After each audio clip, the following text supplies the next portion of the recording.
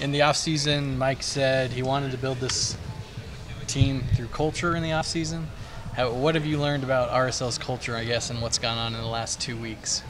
Yeah, I think since I came here, team been a little difficult for me, but I try to deal with it and try getting there step by step. I think for the period where I am now, I think it's going good. I wanted to go. Good. Was it just running late to the game? What happened on Saturday, and I guess what have you taken from that experience? First of all, let me congratulate the team for great work, great performance. The main thing we have a victory, and that what make me happy and make everyone happy. I appreciate that. I tell the team for the great work.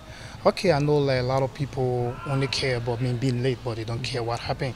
So I just allow you to go and focus on what is in front of me and let that go. I'm not going to tell people what made me late. I'm already done with it, so I only care. Moving forward, as Mike said, I mean, is it just a normal week? If you're the #1 forward in practice this week, you're probably starting, or is there any other repercussions? Yeah, Mike is the coach. He is the OR boss. He is my boss. He take the decision. What decision you want to take, I will accept it.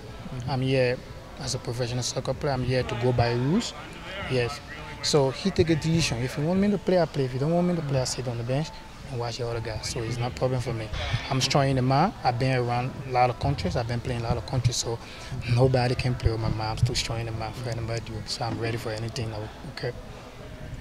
At this point of the season, with the record the way that you guys have it, do you feel like you're better than your record right now, or you guys are pretty much right there? Yeah, I can say like, what are you trying to say? Like the team or? The team. Is the team better than the wins and losses right now, or is it pretty much like the same? Yeah, I think like most of the games that we play, everybody went focused. Everybody want to get a good performance, but unfortunately we were unable. Some game we lost, some game we lose. Things happen. So for everyone that passed, we let that go and we focus on what is in front of us. So I think we have got a good team, but sometimes we make some mistake on the field that make us loss, and sometimes we do good games that make us win. So I think it is. You've scored 4 goals in your last 5 games that you played in. Do you feel like you're starting to connect with your teammates a little better now?